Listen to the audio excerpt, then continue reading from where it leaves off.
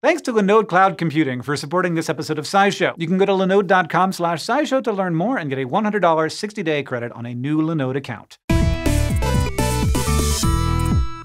Most of us can probably agree that the passage of time has gotten a little weird lately. While it has been a few years since the COVID-19 pandemic started, it sometimes feels like it's only been a few months, and then it feels like a decade at the exact same time. While that is really all in our heads, the length of a day is constantly changing, and a couple months back, we recorded the shortest day ever, at least since atomic clocks started keeping track for us. But while some events on and in Earth might be trying to shorten the day, others are trying to make it longer. We typically think of a day as being exactly 24 hours long. That's how we defined hours. But in reality, it is sometimes a teeny bit shorter or a teeny bit longer, depending on how fast the Earth is actually spinning. And on June 29th, 2022, the Earth was spinning even faster than normal, so the day was a record-breaking 1.59 milliseconds shorter. But that record is only for Earth's recent history, ever since humanity started keeping track of time with super accurate atomic clocks. If you go even further into the past,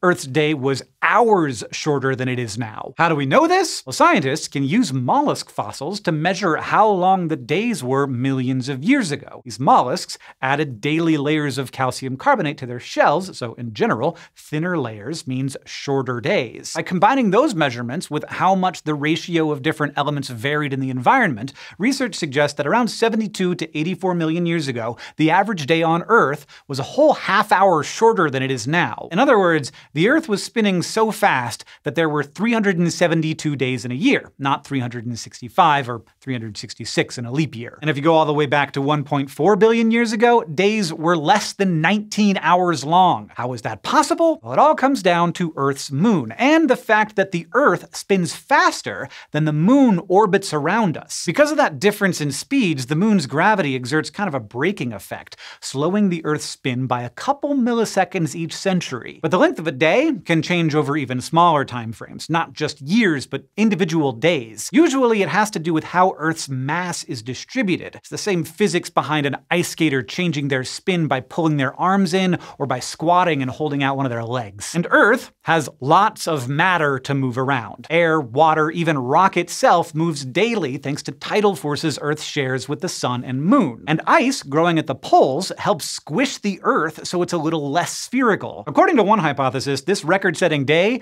may be partially due to climate change. Since the ice sheets and glaciers at the poles have been melting without refreezing to what they were in past winters, they're squishing the Earth less and less each year. And like an ice skater spinning faster after pulling in their limbs, the Earth spins a tiny bit faster too. The days get a little bit shorter, in contrast to the general pattern of days getting longer over millions or billions of years. It's a different kind of wibbly-wobbly, timey-wimey. Now, you and I did not notice that missing 1.59 milliseconds, but our technology did. For example, GPS works by sending signals from a series of satellites to a receiver like your smartphone. It uses the Earth's rotation rate, along with the time that passes between the signals it sends to calculate your location or how far you've traveled. If the Earth is spinning at minutely different rates each day, that can significantly mess up where the GPS tells you you are, which can spiral into some serious consequences depending on the technology. For example, scientists can use GPS to monitor where storms, floods, and even wildfires may head,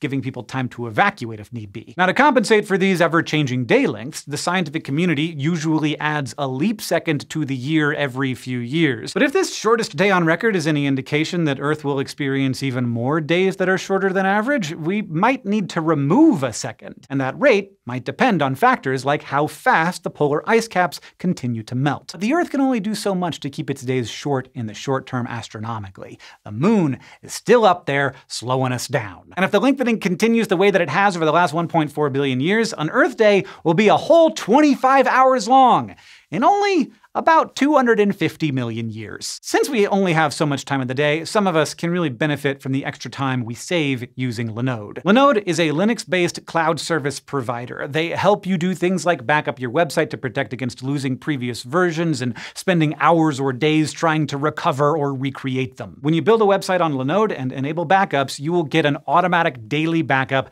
2 to 7 day old backup, and 8 to 14 day old backup, so you can go back in time in case you made a change that does not work out. And if you want to back up your work at different times from those automatic options, you can do that too. Linode lets you manually back up your work at a time that makes sense for you, or schedule your backups in advance so you don't forget in the moment. That peace of mind is $2 per month. And Linode does not try to pull the wool over your eyes. They tell you in bold writing when you are about to upgrade your service for an extra $2. For that transparency and functionality, you can check out the link in the description or head to linode.com/scishow. That link will give you a $100 60-day credit on a new Linode account. Thank you to Linode Cloud Computing for supporting this SciShow video, and thank you for watching.